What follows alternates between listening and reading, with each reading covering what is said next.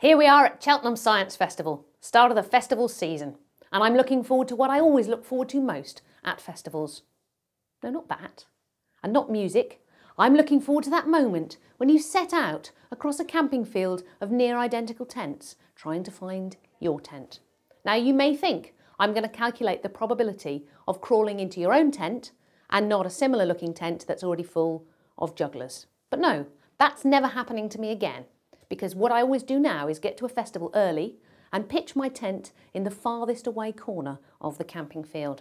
That way I know it's my tent because there aren't any other tents beyond it. Not only that, when everybody else has arrived and filled up the camping field with a grid of tents, I don't have to waste valuable festival time calculating what's the quickest route from here to my tent, because all routes are the same length. Think about it. Suppose I've pitched my tent in the far northeastern corner of the field and I'm here in the southwestern corner. To reach my tent, I can either go eastwards and then north all along the east side, or I can go northwards and then east all along the north side.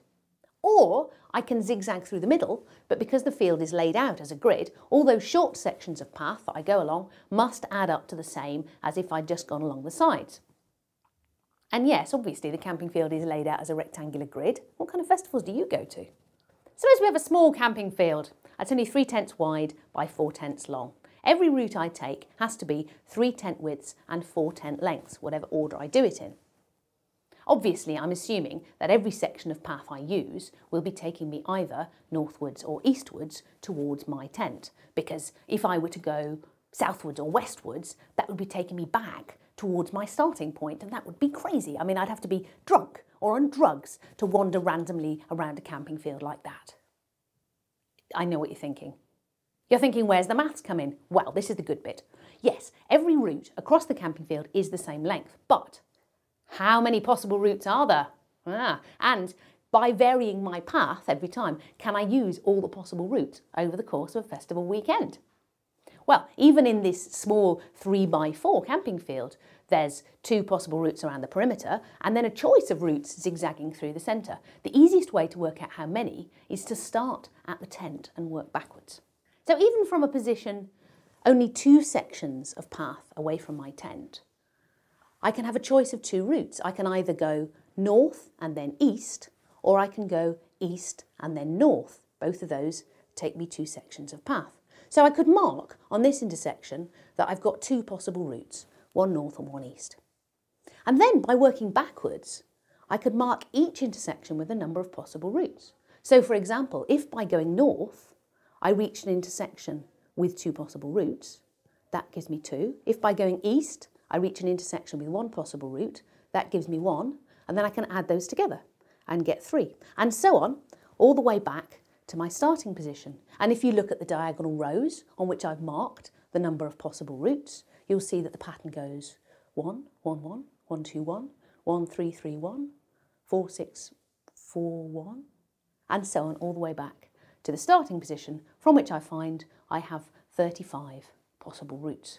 And you've probably already spotted this, these numbers are Pascal's triangle, which is not a surprise because we've been adding together adjacent numbers from the row above, which means that it's also the binomial theorem, which means that you can calculate your number of possible routes. No matter how big your camping field, no matter how many rows and columns of tents you have, you can calculate the number of possible routes. All you have to do is work out the simplest route.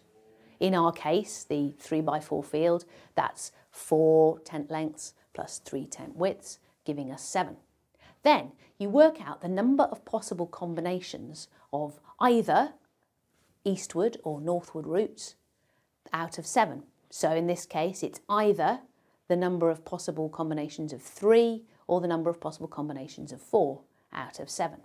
Because whether you calculate the number of possible combinations of 3 out of 7 or the number of possible combinations of 4 out of 7, you get the same answer, 35, the answer we've already got. This is sometimes called 7 choose 3 or 7 choose 4, and you get it by having 7 factorial divided by 4 factorial times 3 factorial. This means that however big your camping field, if it was 100 tents by 100 tents, to get the number of possible routes from here to the furthest corner where your tent is, you divide 200 factorial by 100 factorial times 100 factorial, giving you an answer which is too big for my calculator to work out as it happens. Even a field of 10 tenths by 10 tenths gives you 184,756 possible routes from the festival to your own tent, which is probably too many for me to manage in one festival weekend. Of course, there's only one tent that matters here at Cheltenham Science Festival. That's the head squeeze tent. I just have to calculate how many possible routes there are for me to get to it. Luckily, you don't have to. You can just subscribe with one click.